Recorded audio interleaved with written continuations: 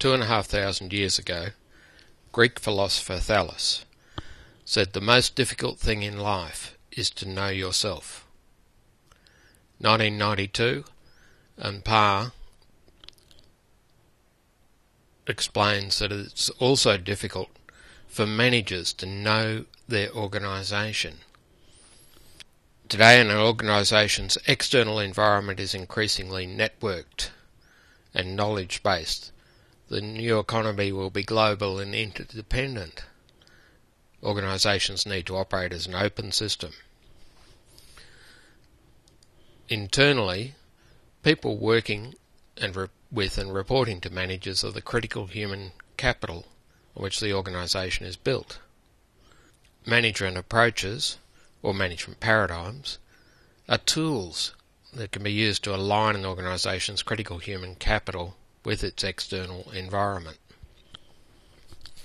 The management approaches we look at are classical approaches, developed in the 1900s,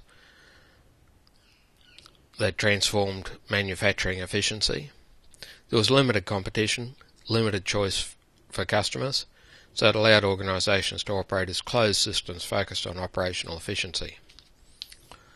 The behavioural approaches were developed in the 40s and the 60s to respond to changes in the external environment. As levels of education improved and communications like radio and television changed expectations, management approaches needed to change to focus on people, relations and growth. The contingency approaches developed in the late 1900s mixed classical and behavioural approaches. The organisation's need to operate as true open systems with flexibility to respond to rapid changes in the external environment. Reviewing some of the changes in the external environment, we see that between 1900 and today, education levels in Australia have increased dramatically, from only 1% of students going to high school in 1900 to now over 80% going to high school today. Dramatic changes in communication and sharing of information have changed expectations.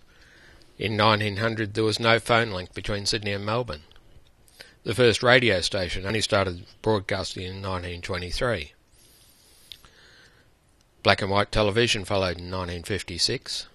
In fact, in 1969, I watched Neil Armstrong and Buzz Aldrin walk on the moon. TV had changed the way we thought about the world. It changed what we thought was possible. In the 70s, we have colour TV, closely followed by personal computers in offices and homes.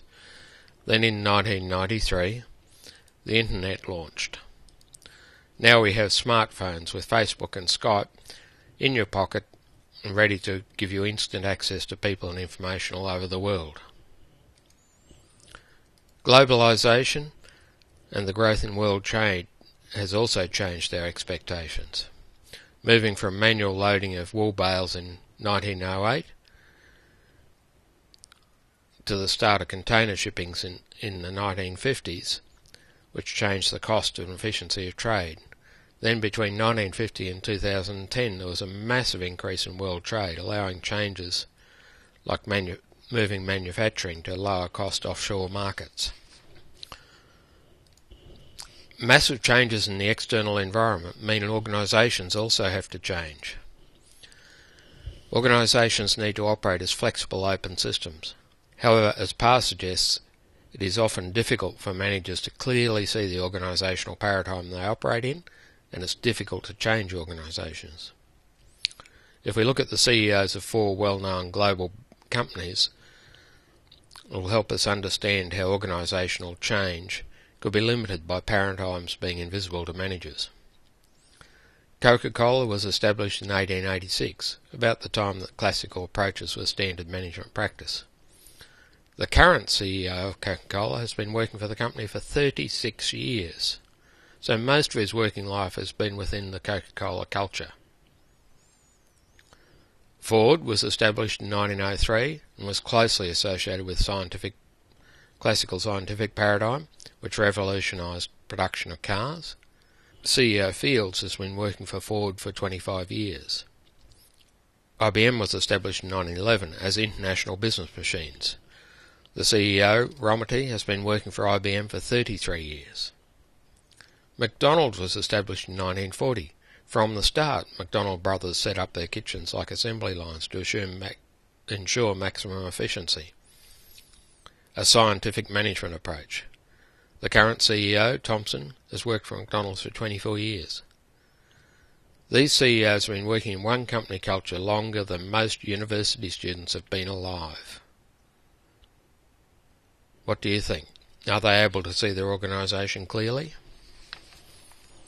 What can we learn from the development of management approaches over the last 100 years? Scientific management proved its value with the launch of the Model T Ford. There was little competition and customers just wanted to buy a car they could afford. In the early 1900s, centralised decision-making was effective because there were relatively few decisions to be made. What colour do we paint our cars? Black. Okay, the decision was made for the next 10 years. By 1927, the price of a T model had dropped from $850 to $250, and 1.5 million had been produced. While scientific management revolutionised production line efficiency, administrative and bureaucratic approaches laid the foundation for efficiency in large organisations, documenting the roles managers needed to perform: planning, organising, leading, controlling. Recognising the interrelated actions required in large organisations. Today we talk about systems and processes. Recognising the value of formal written guidelines to direct behaviour and decisions. Workplace health and safety guidelines are a modern example, important and relatively unchanging. Behavioural approaches developed as employees' expectations and the opportunities changed with better education and greater awareness of the world. Management had moved from controlling people like machines to influencing unpredictable behaviour of people who believed they had a choice. Management had become the fluffy, woolly, emotion-driven, unpredictable world it is today. Contingency approaches recognise the value of the classical approaches on efficiency and coordination, as well as behavioural focus on teamwork, respect and trust. Producing 10,000 complex high-tech machines like a Boeing 737, each with 600,000 parts, requires both efficiency and effectiveness. So, what does this mean for you? International students returning home after living and studying in a completely different culture will see their home culture more clearly. They will notice things that were invisible before. As Pa says, the paradigm we're living in is often invisible. Living in another culture allows you to step outside and look back at the paradigm you lived in. Management approaches are a tool managers can use to step outside their organisation's paradigm. They allow them to see the organisation in relation to the external environment. The management approaches then provide a reliable guide to help align the organisation's human capital with demands of a changing external environment. The CEOs in companies like Coca-Cola and IBM have lived through massive change in the past 20 or 30 years. How will management approaches change during your career? In the next 40 years, managers will be responding to issues like the shortage of resources, peak oil production, for example, increases in demand for transparency. McDonald's attempts to address demand for information about what was in their meals has been used by consumers to attack the company about unhealthy food.